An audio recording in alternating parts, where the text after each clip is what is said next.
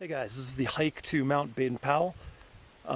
It's about 8 miles, about 2,800 feet of climbing, and it's tough. It's in the mountains and you basically go straight up, a bunch of switchbacks, but you're rewarded by getting to the peak here, which is pretty awesome. You can see there's great prominence, you have 360 views, that's the Mojave over there. There's the Baden-Powell Memorial Trail Register. Over here you have Mount Wilson in the distance. Then a nice marine layer over Los Angeles, and the rest of Baldy and Angeles National Forest over there. And here's the marker to prove I'm actually here, and this is not a fake moon landing. Anyway, if you want to do the hike, go to HikingGuy.com. I have all the directions there. I have maps. I have turn-by-turn visuals. I have whatever you need to do the hike is there. So HikingGuy.com. But otherwise have fun, and if I can recommend something, go as early as possible. This is the first time I've ever been here, and I've had the summit to myself. I left at sunrise, and it is Memorial Day, so it's a busy weekend, so it is possible to do it by yourself. If you go later, it gets pretty crowded and kooky up here. But whatever you do, it's a fun hike. So here are the turn-by-turn directions, and just go to HikingGuy.com for everything else. So the trailhead's at the end of the parking lot. The parking lot's pretty big. It has bathrooms, but it does fill up on popular days, and you do need a permit, so go to HikingGuy.com for the info. Now at the trailhead, there's actually two trailheads. You're going to bear to the right and start heading up. There's a nice little Pacific Crest Trail sign right here too that you can get a selfie with. But otherwise, just keep heading up, and you're going to head sort of on these switchbacks that the hike is famous for. The nice thing about this hike is that it's pretty shaded until you get to the very end, and it definitely feels very alpine. So enjoy it, take your time. Pretty soon you're going to get nice views, and there's a couple benches on the way up as well where you can just stop and have a snack and catch your breath. No shame in that. After a little while, the views will open up to the north and east. And again, just keep going up. Here's a trail junction for Alamo Springs.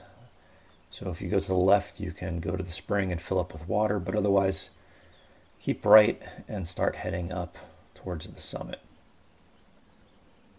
This is the Pacific Crest Trail too, so you're going to have some through hikers here heading to Canada and using the spring. Now, one thing to watch out for is the switchbacks. It's easy sometimes to keep going straight and miss the switchback, but generally you'll see, like they had there, the switchback is marked with rocks or branches to help you sort of make the turn. Towards the top, the views will really open up, and here you can see into the Mojave, see north into the very different landscape there. Now, eventually the switchbacks will end, and you will get to the ridge here and the saddle that goes across. Now when you come here, you're going to get awesome views for the first time over to Baldy to the left here.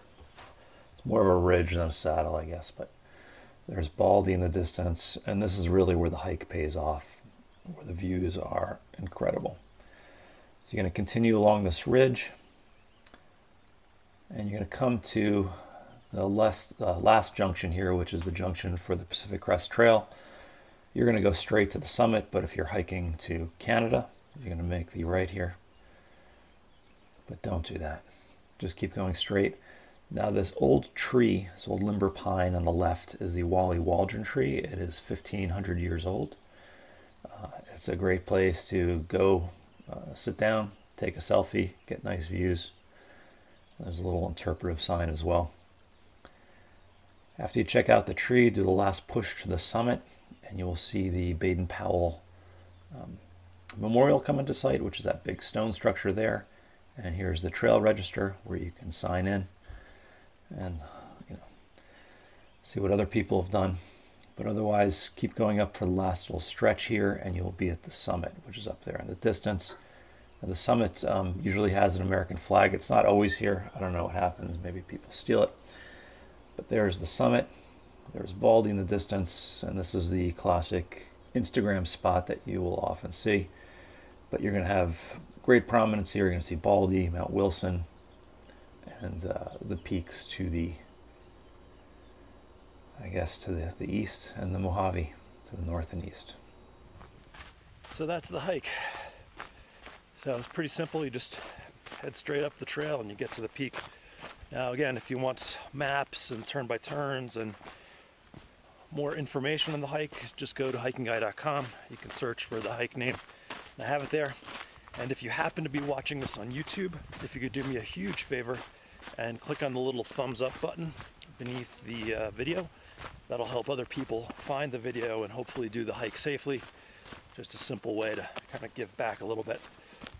So, Baden-Powell, that's the hike, and enjoy it, and I'll see you out on the trails.